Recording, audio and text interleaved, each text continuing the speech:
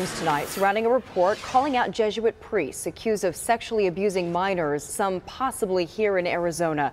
Brophy Prep is a Valley Catholic high school run by the Jesuits.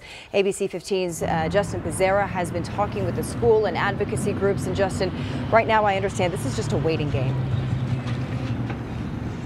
It really is, Stephanie, because this report is not expected to be released until sometime next month. But the thing is, this letter sent to Brophy parents and alumni really raising some eyebrows because the school says it is possible some of these priests in question at some point served here dating back almost 70 years ago.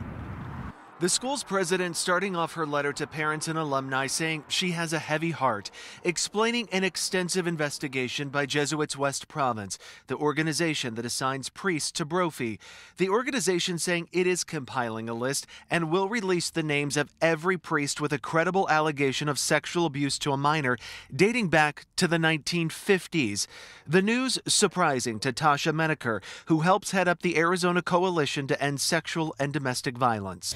Simply releasing a name is one step, but then what do we do with that information? At this point, we don't know how many names are on the list or where they were missioned to, but the organization does have an extensive reach, assigning Jesuits to universities, high schools, and middle schools in 10 states, including Arizona, California, Nevada, and Utah. We have to imagine what it would be like if you were someone who was abused and you didn't report, and then you see the name of your perpetrator in a report. Menaker worries about the survivors and how they will be left to cope. They might not have talked to their family about it. They might not ever have told anyone else about it. And what questions might that raise for survivors and those people around them? Brophy says if any of the school's clergy or clergy faculty are on the list, it will move fast to cooperate with the investigation and prosecute to the fullest extent of the law.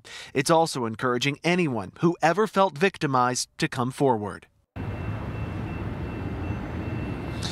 So I did talk to Brophy today, the school's president, not commenting on this report any further other than that letter that it did send to parents and alumni. Again, that report is expected to be released December the 7th.